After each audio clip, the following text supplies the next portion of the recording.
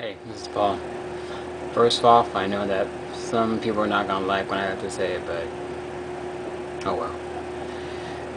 Today is the day that airplanes fell out the sky, crashed into the buildings, and crashed into the ground.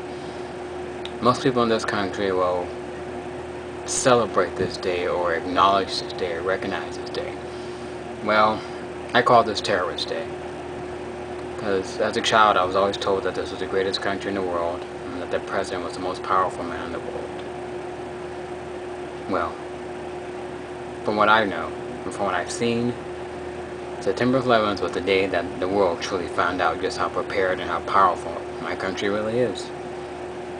And just how our government simply is not prepared to protect our country. Maybe the entire thing was a ruse.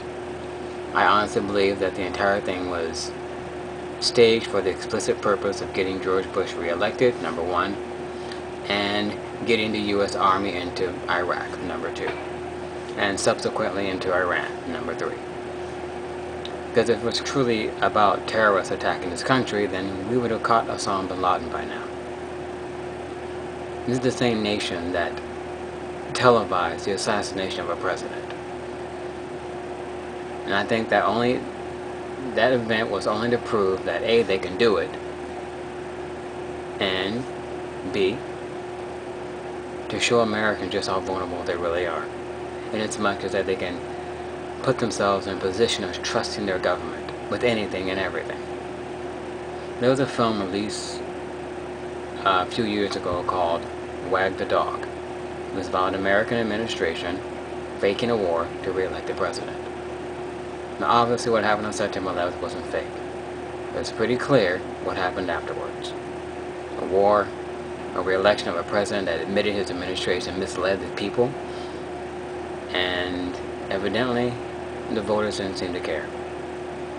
And so here we are, celebrating September 11th, the day that the world found out that America is not prepared and its government is not ready to protect us.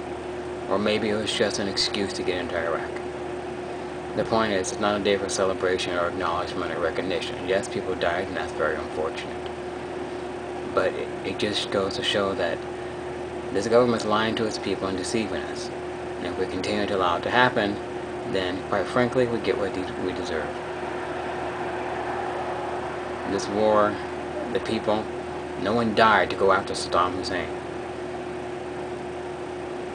All of this was just a big ruse, and I think the American people, we were just duped.